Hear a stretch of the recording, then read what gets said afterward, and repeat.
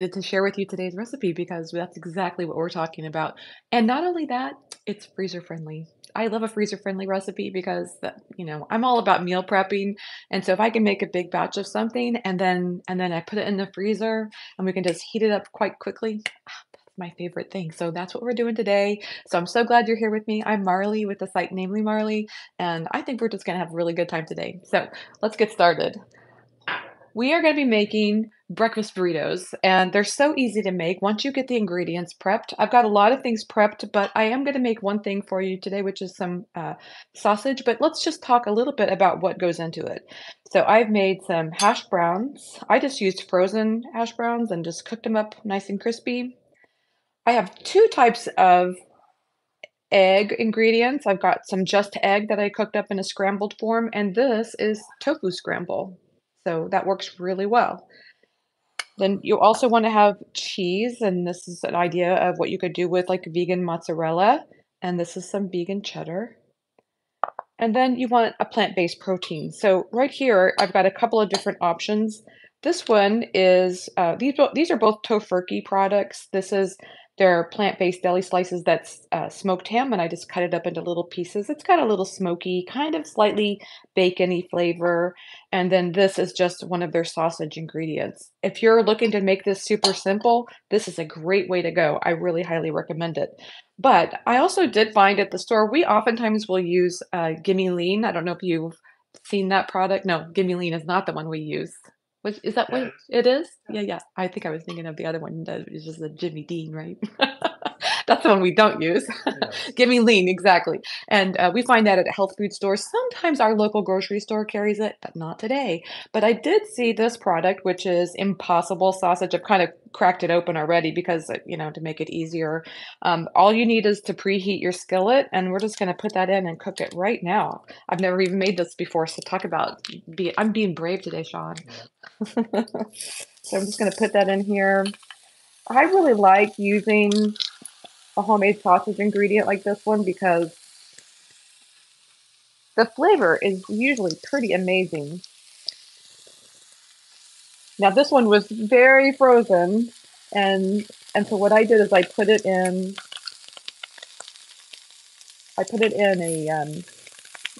a bowl with some hot water. And what I'll do is I'll kind of slowly start separating. Okay. I will slowly start separating the part that's kind of already cooking from the part that's kind of still frozen in the center. And that's how I like to cook it. Let me grab this just to hold it steady. So I'll kind of flip it. It's cooking on this side. This smells amazing. I have only used the Gimme Lean product. I'm curious if any of you have used that before. I'd love to hear from you what your favorite plant-based sausage is. There's so many options these days that I just love. This one just adds, I can just smell it. It just smells amazing. So if you like a nice kind of sausage flavor to your breakfast burritos, this is a great product to do. So you can see how I let it cook on one side and then I shave off the part that's cooking. And this part in the center is still kind of frozen.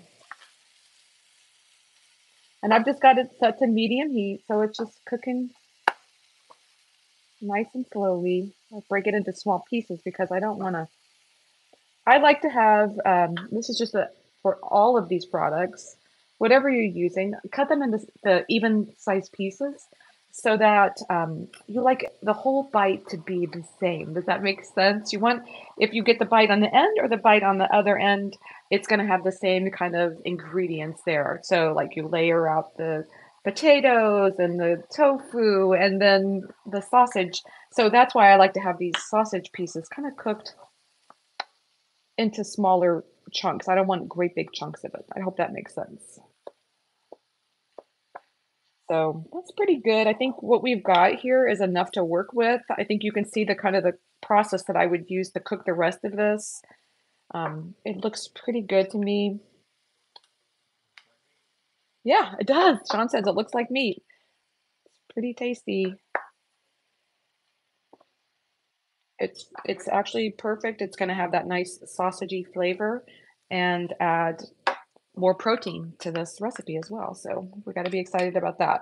So I'm going to set this aside and let it kind of cook a little bit more, and we can go on to making, assembling actually some burritos. So like I say, I think if you had a Saturday afternoon and you wanted to make up some tofu scramble or just make the just egg, because it's pretty easy to make the just egg. You just pour it out of the carton into a pan that's already heated up a little bit, add a little bit of olive oil, cook that up. That just took me probably 5 minutes to make that. Same thing with the hash brown, since I did frozen, just put it in a skillet. I like to make sure the oil is nice and hot and put it in a skillet. You can use like I did, which is the shredded potatoes, but you can also use the potato chunks. Those work really well. And just let that sit. You don't want to mess with it too much. Let the pan do the work and cook those potatoes till they're nice and crispy. So I like to start with breakfast burritos with the hash brown layer. And I also want to take a moment to talk about the tortillas I'm using. These are Mission tortillas that are carb balanced, and these have 10 grams of protein for each tortilla, so that's pretty good. So let's put, what I do is like a little line of hash browns. I kind of scoot it a little bit to one side. And I like to add a little bit of cheese on the top. And let's start with, we'll do some tofu scramble here. Now you can see I was a little bit willy-nilly on that, but I'm just gonna use my hands to kind of proportion it. See how I've got the whole row is just even that way. I don't know if I'm making sense. Am I making sense? Okay. So we can add just a couple of pieces of this. I think it has kind of a bacony flavor. This is the tofurkey smoky ham. And then let's add a little bit of the Impossible sausage since it's over here cooking. I'm just gonna sprinkle that across there. It's gonna add some delicious flavor. That is perfect. Delicious. Now stay tuned because I put cheese on it. It's right there. Sean's double checking me. So then comes the rolling part. And I'm going to make another one. And the next one, I'm going to show you one of my favorite add-ins. But let's do this one first. So I like to come in from the side. And then I get my thumbs underneath here like this. And I kind of use my fingers to pinch this and roll that up. And then I just kind of push everything in. And then as I'm rolling, I push this in just a little bit. I don't know, is that how you do it too, honey? Okay. So then the next thing I like to do is while that's sitting, I put that one, I'm going to show you, seam side down and maybe give it a little press. So now I'll move on to the next one, and this one's going to sit here, and what will happen is that seam will just, it'll basically stick to the rest of the tortilla. So it'll be perfect. That's what we like. Okay, so now let's do this one, and I want to show you my favorite add-in that will just transform this into something really amazing. So we'll start with, it'll look pretty much the same. I'm going to add the potatoes. Now, you could add some green onions to this. That would be delicious. We're going to use the just egg on this one. I am a big believer in any vegetables you want to add. I could see some sauteed mushrooms. You could also, I just have a post that I just published on the site on sauteed sweet potatoes, and I think that would be delicious in this. I like to add a lot of the egg product because I think it gives it a more protein and just tastes delicious the next day. You can see I just put a tiny bit of the cheese on there because I don't want to go over the top. And here I'm going to do, this is the tofurkey sausage. Look at that. Doesn't that look delicious? I just can't get over how good this looks. Now, my favorite add-in is vegan gravy. And if you remember, I have a video where I talked about how to make vegan gravy. It's pretty easy to make. And this one, I just actually used the same pan that I cooked the just egg in. So you can actually see little bits of just egg in here too. So I think that adds just some, I don't know, flair to it, I guess. So I'm just gonna spread a dollop of that on here. Look at that. Doesn't that look amazing? I think it kind of gives it a biscuits and gravy feel to it or taste to it. Okay, so I'm gonna just wrap up the sides and I'm gonna use my fingers to tuck that in. And I'm just gonna kind of roll that in. Now I'm gonna use my fingers to tuck that in, and then we'll just give it a nice little roll and push it down. Now there's one other thing I wanted to show you, which is how I freeze these, because I find that I wrap these in wax paper. I like wax paper. It's not plastic. It's environmentally friendly, and you can reheat it in wax paper too. So I wrap them individually in waxed paper, just like so. Kind of similar to how we make the burrito in the first place. I just tuck in the sides and then roll it. Now, you can use a piece of tape if you want to hold that together. And I've got this plastic bag that I put them in. Oh, thank you, honey. Yeah, so you can just secure it with this little piece of tape. That just keeps it nice and neat. And then I put it in a freezer bag. I like the freezer bag. It fits very nicely in our fridge. I'm using a brand new freezer bag, but I did want to point out to you, we wash our freezer bags, but I thought for company, since you're a guest in our kitchen today, I would use a clean, fresh one. But we oftentimes will wash our freezer bags and reuse them over and over again. So we have the same freezer bags we've been using for years, don't you think, honey? Yeah. Just a little tip for being environmentally friendly. And anyway, that would go in the freezer.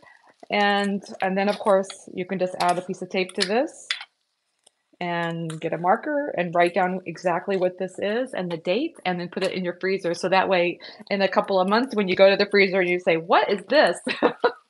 You won't have to like open it up and figure out what it is. I may be speaking from experience.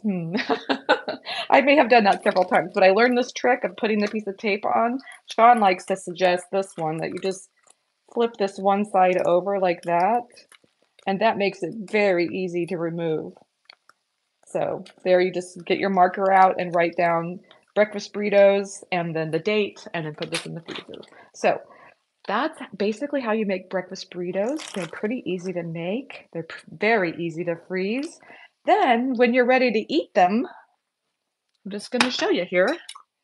You just put them in. I'm going to turn this off so it doesn't bother everybody.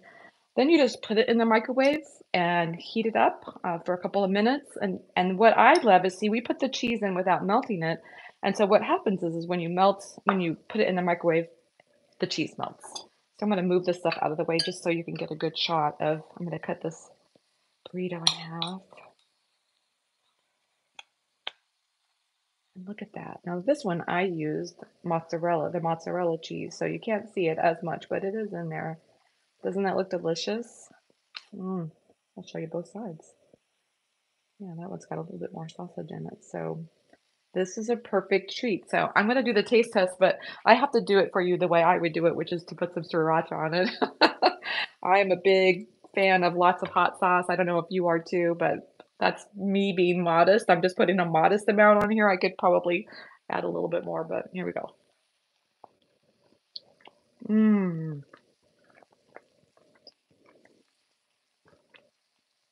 That is so good. I could eat this all day. It's cheesy. I love the meatiness of the turkey or I'm sorry, the sausage in there. The potatoes.